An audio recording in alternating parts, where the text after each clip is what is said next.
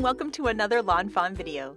Today we are introducing our new stamp set, Window Scene Winter, and its coordinating dies. This stamp set is so cute and really fun on its own, but one of the great things about it is how it mixes and matches with our window frame die and Furry and Bright and Joy to All. And we've been showing you lots of different ways to mix and match these throughout this week, and now we're going to show you some more fun ideas.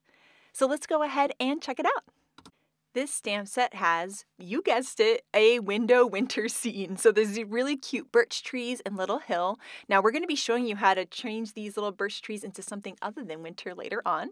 We also have this adorable couch and a little cushion for the couch and two little snowflakes for helping set the scene. We also have a snow builder, and I love this stamp so much. It's so much fun to heat emboss. And here you can see you can stamp it once, or you can create a whole pattern with it. So you can keep stamping it all across your sky. And this stamp is of course great for this window scene, but you could also build up your own snowy backdrop for other cards too. And here you can see me build up that pattern. You could keep going and fill in your whole sky. There are also really great sentiments in this set. The wishing you a Merry Christmas and a Happy New Year is one of my new favorites to use on cards. And there's also sending lots of love. So now we're going to use our Copic markers to add some color to these images. And I always love doing birch trees in these browns. They're also really fun in grays too. And of course, this window scene was created to go behind our window, and we're going to be showing you how to do that today. But the coordinating dies have a really special, cool thing that helps you use it on cards separately as well. And we'll be showing you that too. And so here you can see with my Copic markers, I am building up a sky. And I really love doing this where you start with a darker blue at the bottom and then build up into nothing. Later on, I'm going to show you how to mask this off and use some inking to create the sky too. And you'll notice this stamp set is called Window Scene Winter, and yes, if you look out in spring, there might be another really cute window scene coming.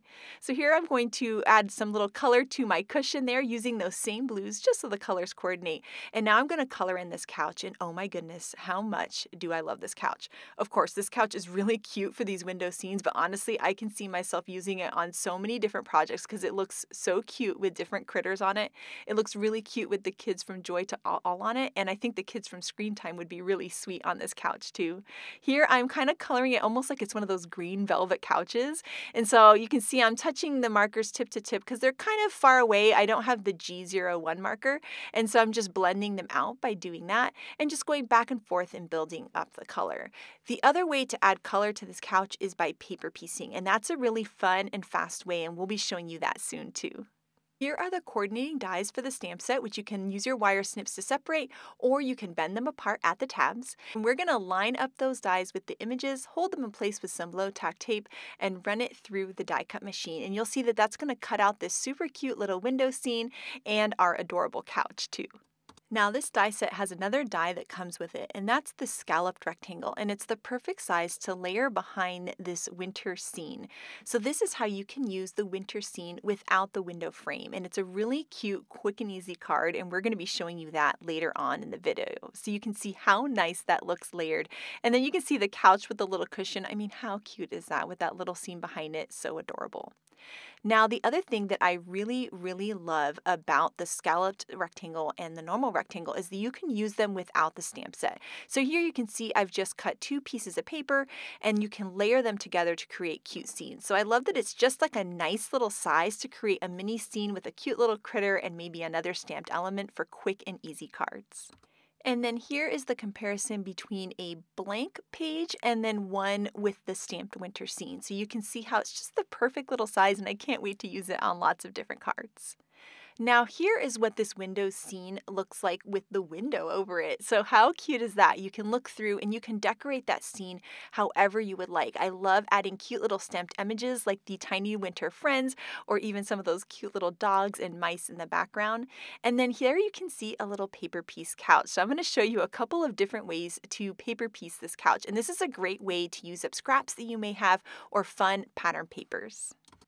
And so all you have to do is stamp that couch on any pattern paper and you're going to create your own custom couch. This makes me feel like an interior decorator, like I'm picking out some cute fabrics to put on my new sofa.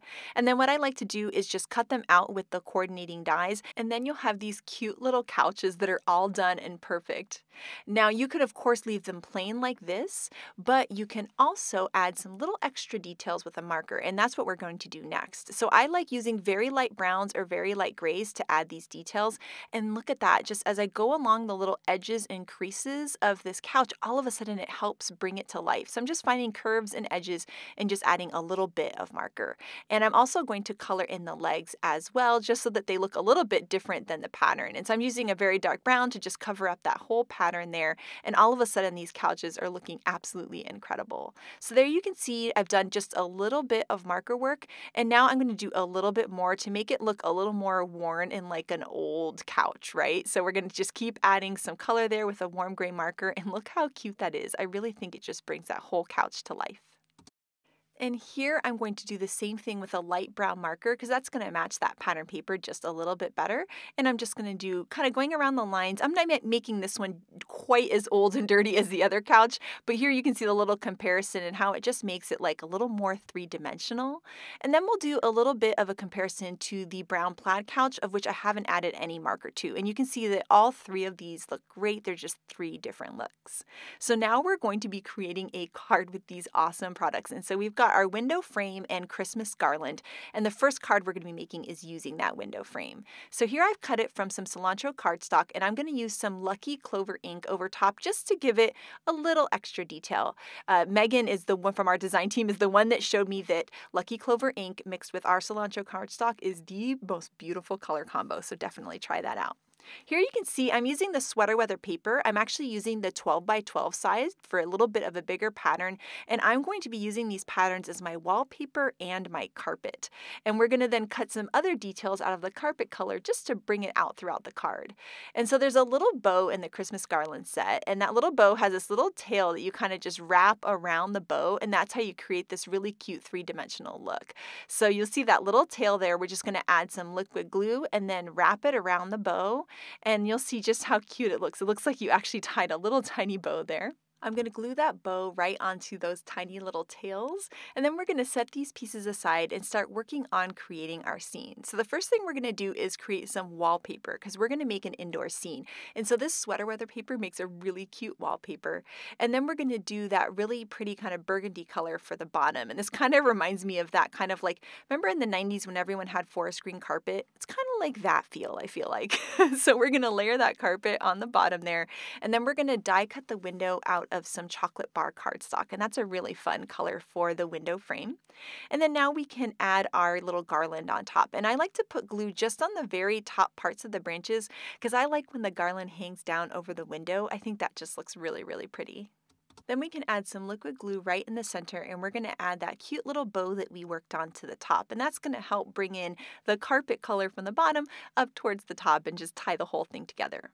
Now we're going to take out Window Scene Winter, and we're going to use that beautiful scene that we colored earlier.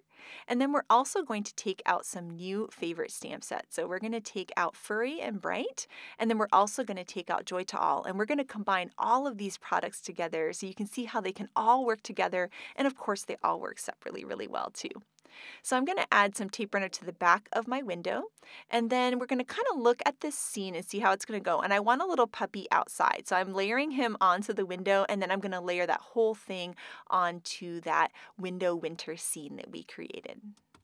Next up, I'm going to stamp the sentiment before I start adding anything else to the card, and we're going to stamp the Wishing You a Merry Christmas that's from the Window Scene Winter stamp set. We're just going to stamp that in some black licorice ink at the very top of the card, and then now we can add some tape runner to the back of the window and layer that right under the sentiment. Next, I'm going to play interior decorator again, and I'm going to add my little throw pillow to the couch. And I colored this in with my markers, but to kind of match that same rosy pink that we have in the other elements in the card. We're going to add the cute little reindeer ears to this other little pup here, and I think that's just, it makes the whole card. Those little reindeer ears are just so cute. And then we're going to attach him right onto the sofa. So he's climbed onto the sofa to take a look at his friend who's outside. I don't know why his friend's outside in the snow, but I think he's having fun out there, and he'll come them inside in just a second. So here we're going to add some foam squares to the back of the couch and then layer that right onto the scene. And those little puppies looking at each other. I mean, the card could be done just like that. But I had this cute little boy colored in, and I thought he just looked adorable there on the side, and he's holding a present for his two little dog friends. So we're going to attach him on there and then give him that little bone with the bow, and I think that's just so adorable. The last step is to add this whole panel to a standard size card base at 5.5 by 4.25, and this card is all done and it just turned out so cute. I love the two little dogs looking at each other, and the couch just helps set the whole scene. So much fun and so cool, and I love being able to just stamp out one winter scene so quickly with this stamp set. Now we're going to be working on using this winter scene without the window. So here you can see I've stamped out two scenes. The one on the right I end up making a mistake on. You'll see it in a second and I redo it later. But right now we're going to be stamping that scene onto a full stick post-it to create a mask. Then we're going to take our scissors and I'm going to cut right along that black line. And we're going to cut everything out that isn't the trees and the hill. That way we're able to fill in the sky with ink blending instead of using markers to fill in the sky. So this is a really fun way to do that. So I'm just going right along that black line there. I always kind of go right in the middle of the black line, and that always makes it so the mask lines up pretty well. Now you'll notice the birch trees on the left, we have a little bit of work to do on those. I'm going to be using an X-Acto knife to cut in between those birch trees. Now, I am not good with an X-Acto knife, and this was pretty easy to do because it was nice straight lines. So if you want to try this, it's not too bad. Now, it's a lot of work to create a mask, but the cool thing is you can use it over and over again, and I actually store masks on the back of my stamp set, so I always have it with me, and I've already used this one 3 times.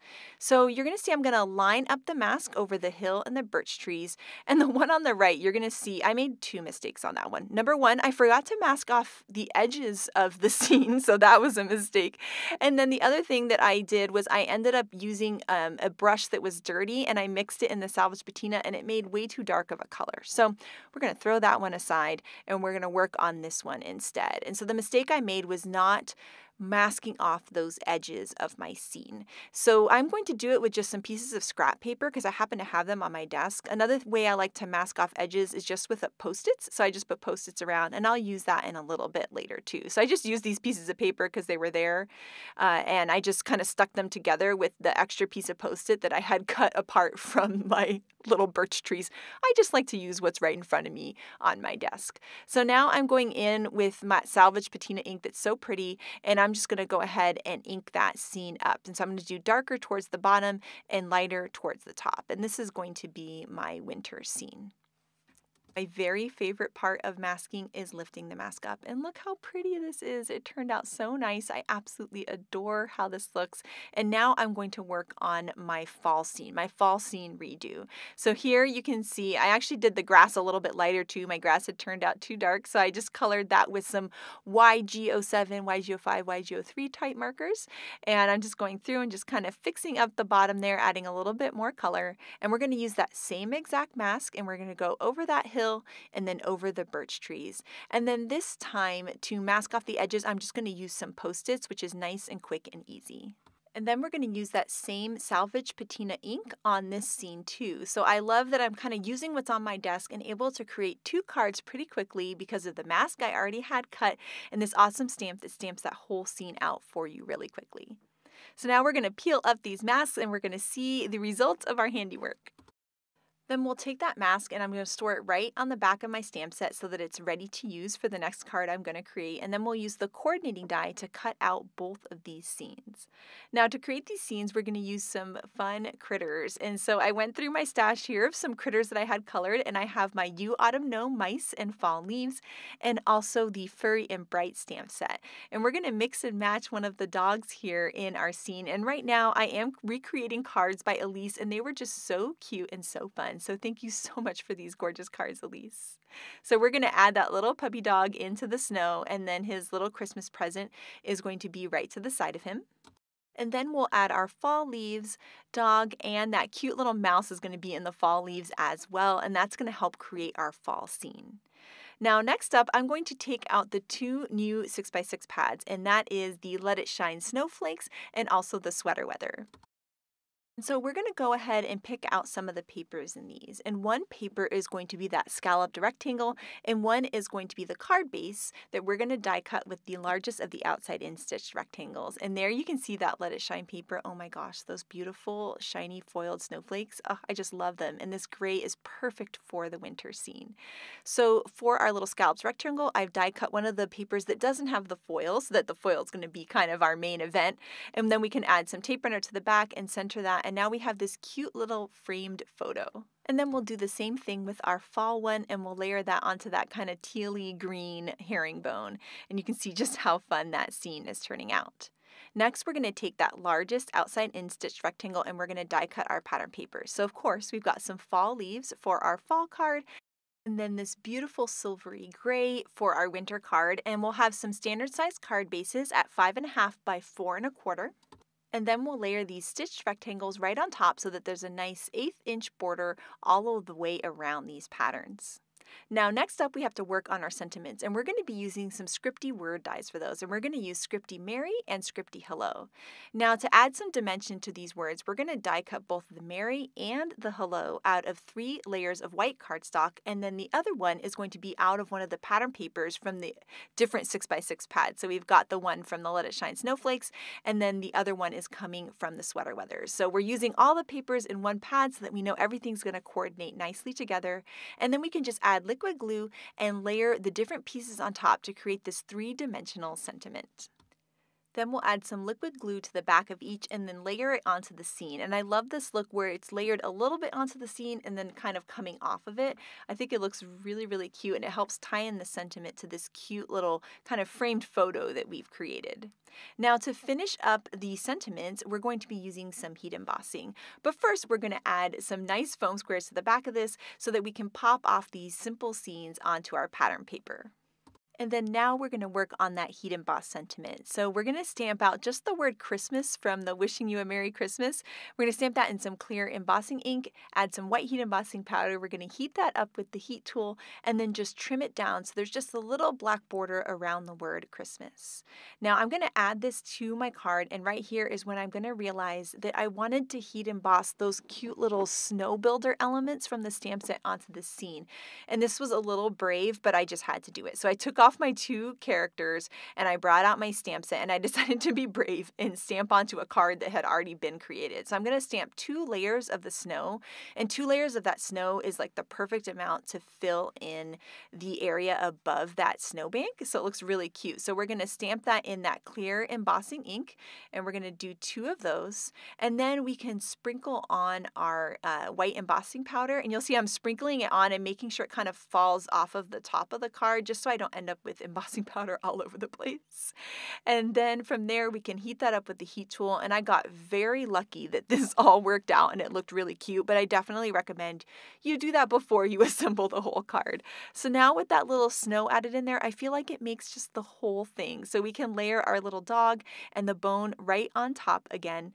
And then next up we're going to work on the Hello card, and for the Hello card we took out a favorite stamp set, and that's the Thanks, Thanks, Thanks stamp set, and we're going to use the word friend from it, and we're going to do the same heat embossing technique. We've added the white heat embossing powder, and then we're going to heat it up with the heat tool and then trim it down and do the same idea. So I love that both of these cards have the same idea, but they have 2 different themes to them, and that's a really fun way to create multiple cards at once. And look how cute these turned out. That foil paper looks so cool, and these little scenes are so much fun to create with that little scalloped rectangle. I just adore them.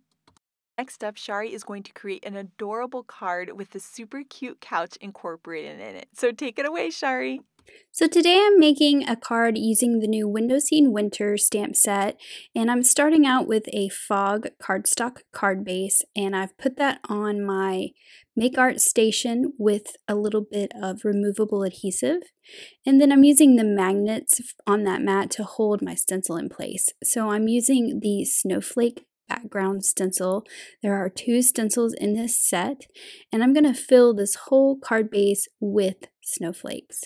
I'm using Hickory Smoke Distress ink and my blending brush just to put a light layer of that gray down so that I get this really cool gray on gray, tone on tone look. And this is going to be basically the wall of the room where my little scene is going to be.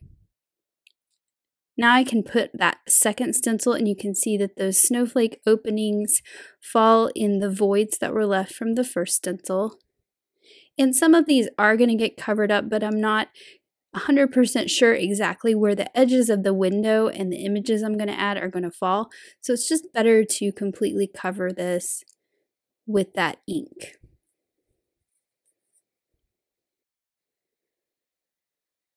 So once I've made sure that I've got all of those little openings in the stencil inked, I can pull that stencil away, and this is actually a really cool background just in itself. I'm going to be stamping on some Let It Snow snowflake paper to create my little couch and my pillows. This is a good use for these scraps that I have. And I'm just stamping that in some black licorice ink. You can see I'm kind of moving my pillows around to get some of those little snowflakes on the pillow. And then I'm going to stamp the couch on that red strip. So this is just a really fun way to kind of add some patterns to your images, and also you don't have to color these. This is a really easy way to get some color. So I've cut those out with the coordinating dies. And now I'm going to stamp that window scene. I'm stamping this on white paper with some jet black ink so that I can do some Copic coloring. So you can see here I've just colored the sky with some BGs and I'm just kind of going over it. It's all pretty even. And then for the snow, you could keep it white, but I like to add a little bit of cool gray, and you can see that top is a little shaded. And then I'm also just tracing around the outside, because you're going to see this whole image as our picture that's in the window. Then I'm also going in with a little bit of warm gray and just going down the sides of my trees so they have a little bit of shading. Now I can add the snow that's in this stamp set, and I'm just stamping that down in some mermaid ink. And you can stamp this across the scene 3 times and it will fill the sky with snow. So you can see I have added it to the right side. I'm going to line it up in the center. And then I actually just wiped off that one at the bottom because it kind of falls in the snowbank, which is fine, but for this card I didn't want that dot in the snow. And I'm going to do the same for this one.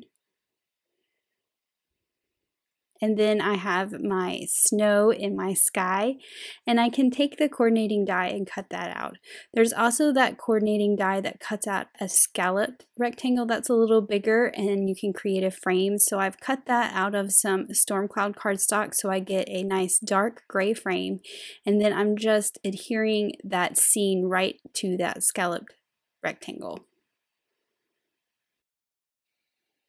Now for some card assembly, I've got my card base that I stenciled earlier, and I'm just layering a piece of this dark brown wood grain cardstock along the bottom. This is going to be the floor that my couch sits on. I'm going to add my little pillows to the couch with some liquid glue.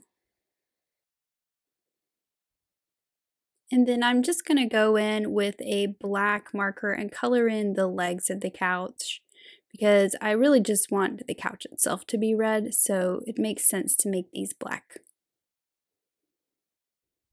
I've put a bunch of foam all over the back of this, and I actually should have stuck my window down first, but because I did have to pop the foam up a little bit to tuck this behind there. So now I've put some glue on the back of my window, and you can see I'm going to pull up that foam tape just a little bit, or those foam squares, so I can get this window tucked behind there. And then I can just push them back down. So I felt like I needed a little bit more on my couch, so I've colored a little dachshund, colored like my sweet penny, and I'm just going to add that to the couch with a little bit of liquid glue. And then I'm adding some glitter to the snow, because what is some snow without some glitter? So I've just put a line of liquid glue right along the hillside, and I'm going to add some chunky glitter to this one.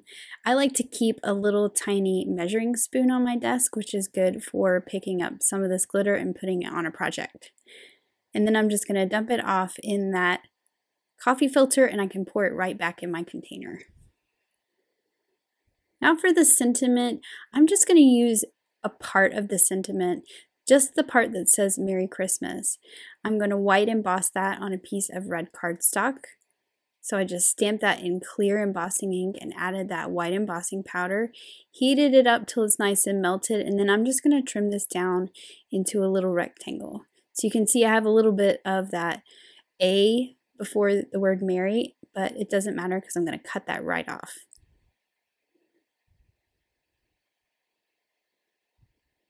And then I've added some foam to the back of this, and I'm going to layer this over my window up towards the top.